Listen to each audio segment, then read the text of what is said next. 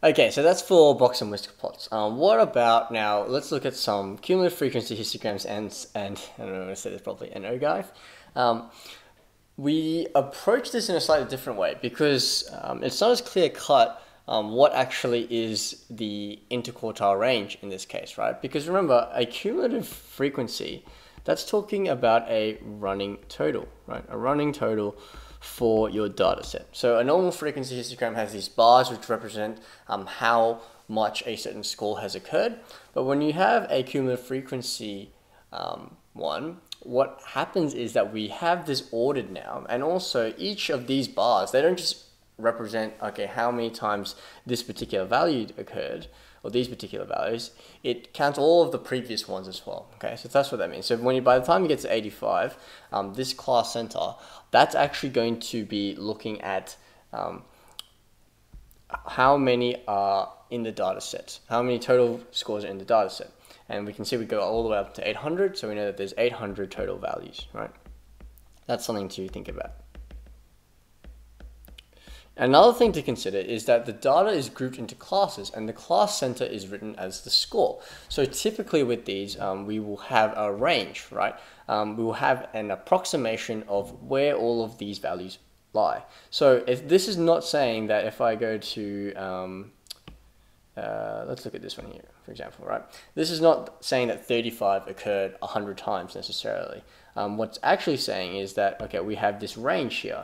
If 35 is the class center, well, what's all the values that are around 35? What two values would need to be the average for that? Well, that would just be 30 and 40, right? And then we have 50 and 60 over here, and so on and so forth, like so, okay? So, the thing about this one is, again, it's an approximation. So 30 may not occur in this data set, but when we have the cumulative frequency histogram written in this way, that's the best estimation that we have, right? So we say that between 30 and 40, there are 100 scores. That's the approximation for that. Which brings us to the question, what is the best approximation for the range and interquartile range for this set of data? So range, again, we're looking at the maximum value minus the minimum value. And although I said we don't know if 30 actually occurs into it, they're looking for an approximation. So that's okay. Yeah. So what's the highest and smallest value? Well, we've got 30 and 90 here. So for the range, we'll say that that's just going to be 90 minus 30, and that's going to be 60. Now the interquartile range is not as clear cut. Remember how in the box and whisker plot we had a particular line which represented the Q3 and Q1 values? Here we have to try and work it out and estimate it. And I'll emphasize again, it's an approximation, right? It's not telling us the exact value that it actually is, but to determine an approximation, remember, go back and think about what do these quartiles do. They try and split these up into 4 equal groups. And it just so happens in this question that we can split 800 into 4 equal groups, and they're kind of done there for us already, right? Can you see how we've got 200, 400, and 600, right? So if you think about what's the halfway point between 0 and 800, that would just be 400 if you divided it by 2. That's actually your median, right? Where can I write that? Here, I guess. Yep. Now, if I wanted to find Q1, for example, then I would just halve that again, and that's just going to be 200 there, right? Or if I thought about, okay, what's halfway between 400 and 800, right? That's just going to be 600 there because there's 200 on either side.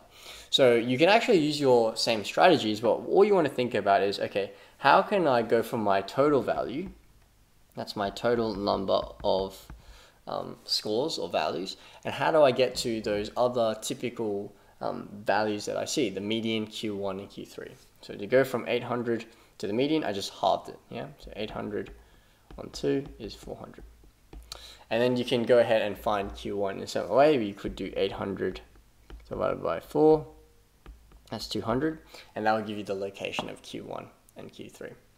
At this point, now that we have Q1 and Q3, in terms of their positions, remember, I need the actual values. So just to emphasize again, right, this is telling me the frequency. It's telling me how many values there are, right? But the scores are what I'm particularly interested in. Like before when I did 90 minus 30, the scores are what I'm interested in.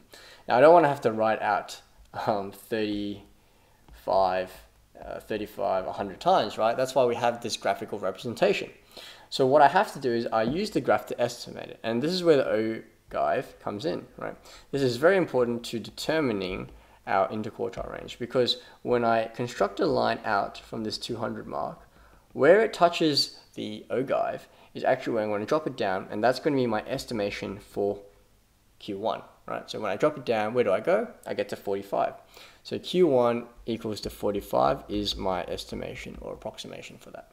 And the same thing with Q3. Now the thing to note about Q3 is when you drop the line all the way across and see where it hits this highlighted line that I've got, you'll see that it actually hits a corner here, okay? So when it hits the corner and we drop it down, what we actually have to do is take the average of the two values that are here, and we've actually already done that. That's halfway between 75 and 85, and that's just going to be 80, right? So Q3 is going to be 80. So just to recap that, we find the Q1 and Q3 positions, then we construct a line all the way out until it touches that diagonal Ogive that will be inside the cumulative frequency histogram. I've highlighted it for you so you can see it. So at this point here, and then we drop the line down to see what the score is actually going to be. And so in this case, the IQR is going to be, where was it, sorry? 80, so Q3 minus Q1, so that's 80 minus 45, and that's going to be 35 is my interquartile range, okay? So that's how we can answer a question like that.